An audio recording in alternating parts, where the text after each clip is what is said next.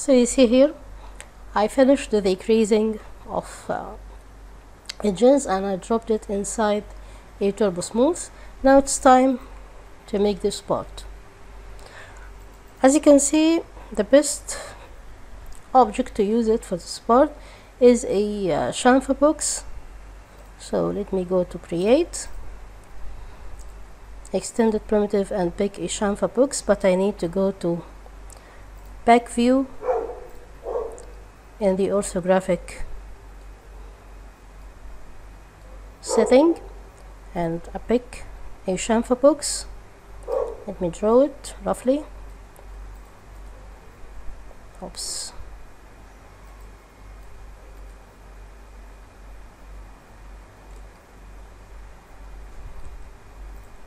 Let's do it one more time. Maybe I should. Okay. So let me make the length 30, width 37. The height I will leave it to 20, and the fillet value I can raise it up to maybe 5. Fillet segments I will decrease it to let me check. Yeah, let's make it 1. Length segments make it 11, width 5, and height will be 3. And I need to push him in the middle. Yeah, that's it. And of course needs to be pushed back, and we change its material.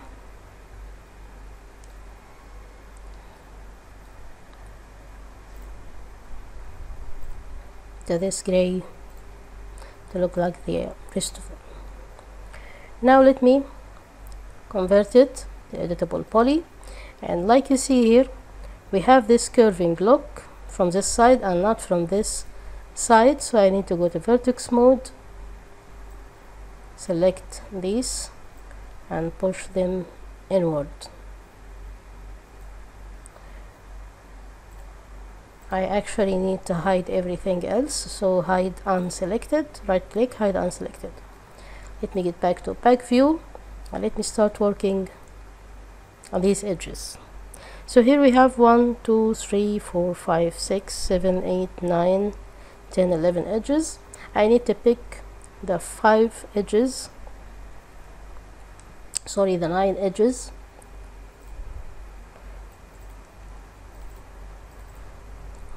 Four, 5, 6, 7, 8, 9, and of course we cannot scale edges, but we can still scale vertices.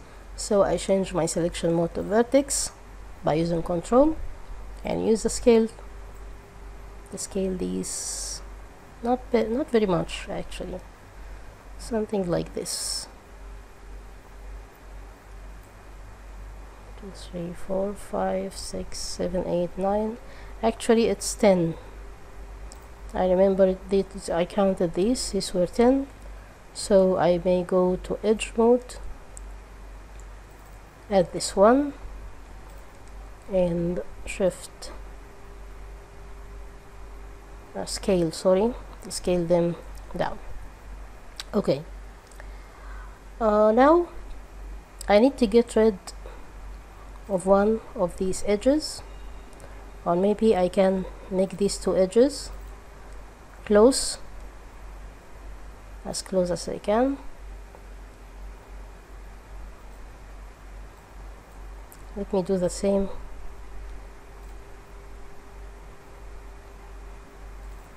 with these 2.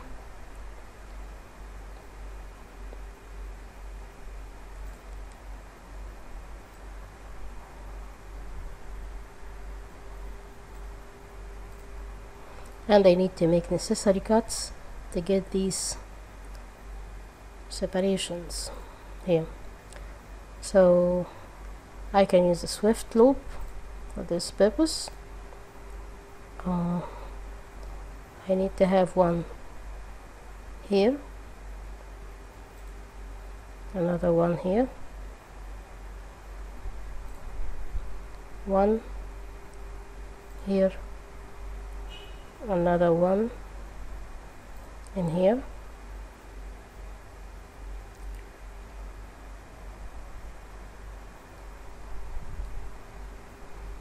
and these will be the openings. Now I need to drag this middle group of vertices, but I need first to ignore back facing, so I won't accidentally select anything I don't need.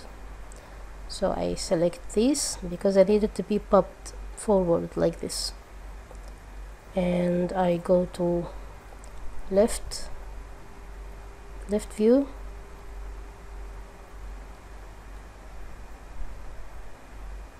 and let me push these a bit forward, deselect these two, make another push.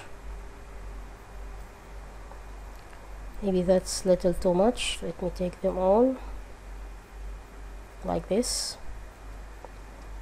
Let me get back to back view. Okay, I think this is as a basic shape is fine for me. Okay, so now I need to make this group of 4 edges, make them look rounded. So again, I make sure it's ignore back facing is still working, and let me pick this group,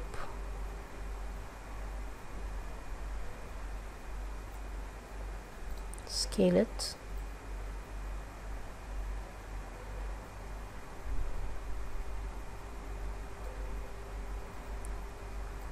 and this group except the one in the middle, and scale it so we get this round shape. Fine.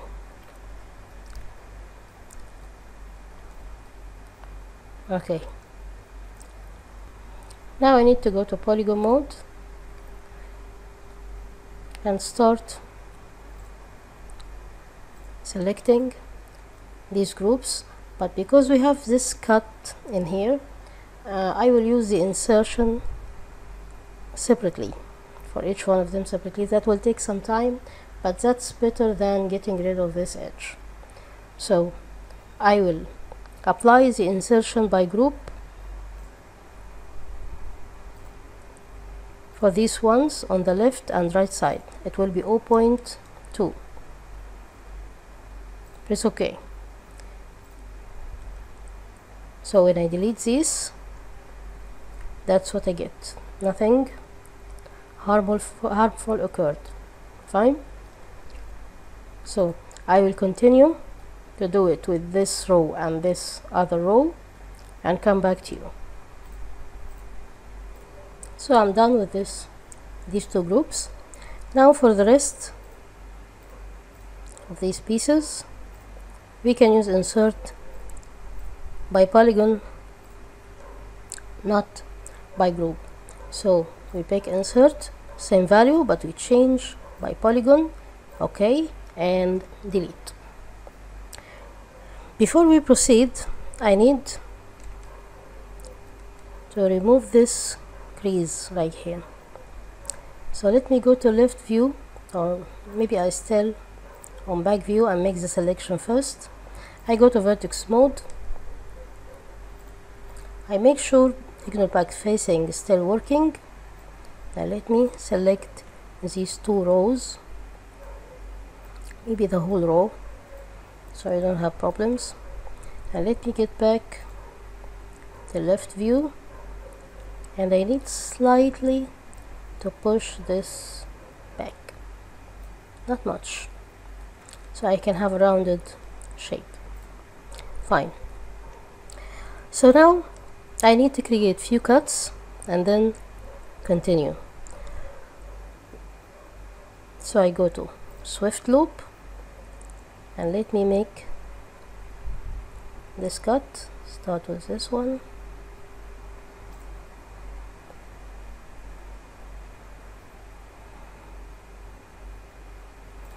this one here,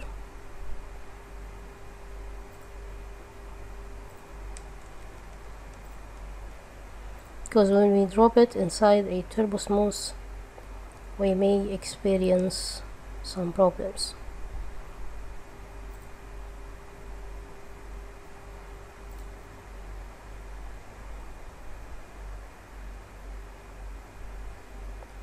Fine. Now I get back the edge mode and let me select this or these internal edges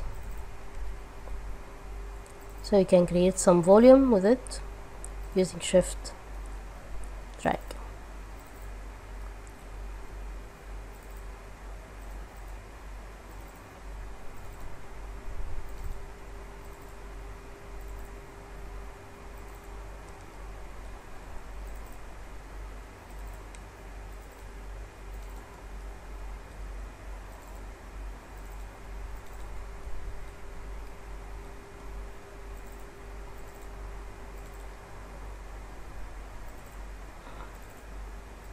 Okay, so I get back the left view and I use shift and drag. This will create some volume for me. See, I have some volume here. I keep my selection, I will change it and I will reselect the new edges, the new loops of edges,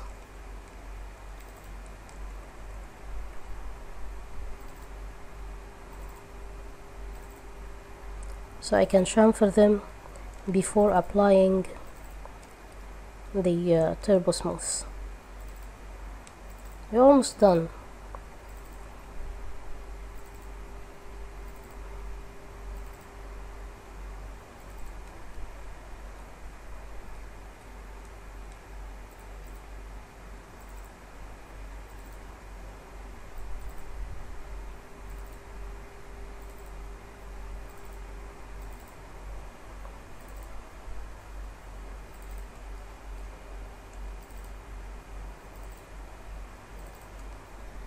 Okay, so while selecting this I will use chamfer and the value will be 0.1. Let me check if it works fine.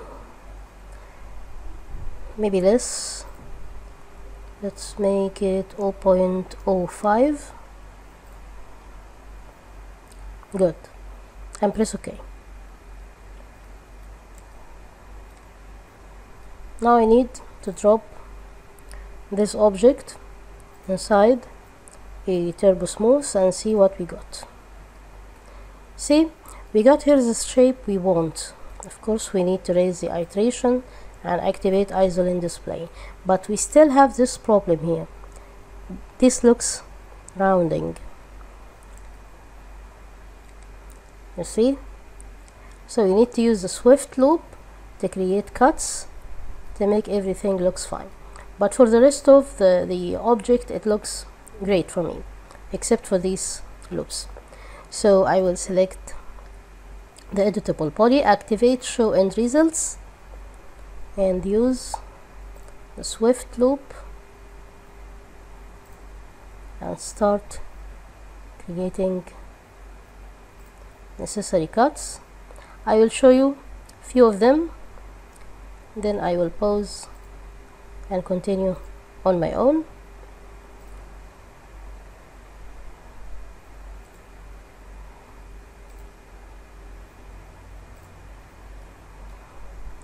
So that's exactly what we need to do. We need to make them look like it used to be.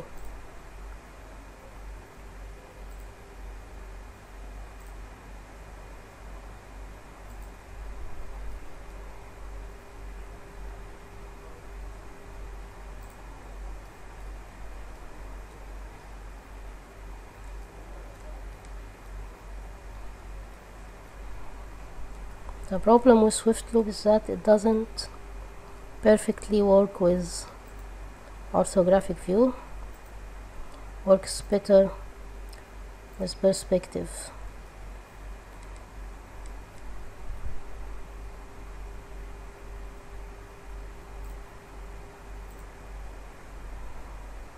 So I will pause the video, continue creating these creasing cuts, and we'll get back to you. So it's done. If we select it as a whole object, that's what we get. We get these creased edges, and we won't do more with it.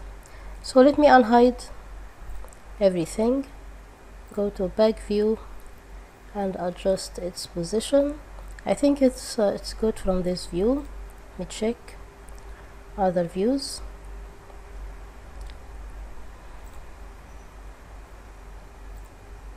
It's a little bit flat, so let me go to the left view and orthographic. Select this group of vertices and push them. Let me make sure ignore back facing is deactivated. Let me do it again. That's it.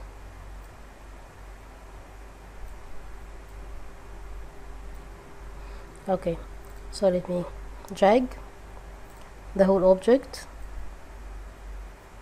put it into its position just right here, and we're done.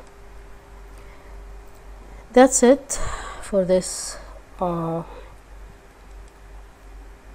water pump. I hope it was useful for you. Let me check the initial image. I hope you learned something out of it. Of course you can modify it, you can change. I don't really stick to everything in the main model I'm creating. I like to modify it the way it can look like in real life, or maybe in another specifications order. So that's it for this course. I'm glad you continued with me until the last video. Next we will model this beautiful spider, mechanical spider. It wouldn't be hard. It would be easier than the water pump because not very too many pieces we have here, but it will give us better lessons in terms of using bends and these things to make these parts right here. So that's it. Of course I didn't use any shading techniques here, not a V-Ray, not any shading, because this is only a modeling course, and the one that follows will be also modeling. Let me save it, modeling course. Feel free to put your questions if you want to ask for anything, but later we will have shading courses separate from this course. For now we will continue with the mechanical modeling. Next group of courses of modeling also will be animal modeling, jewelry modeling. We will have different groups of courses. For now I'm uploading single video every day because I want to stick to YouTube scheduling system until I finish a large number of records. Then I can upload each course per day or maybe per week. Thanks for keeping up with me. See you in mechanical spider next.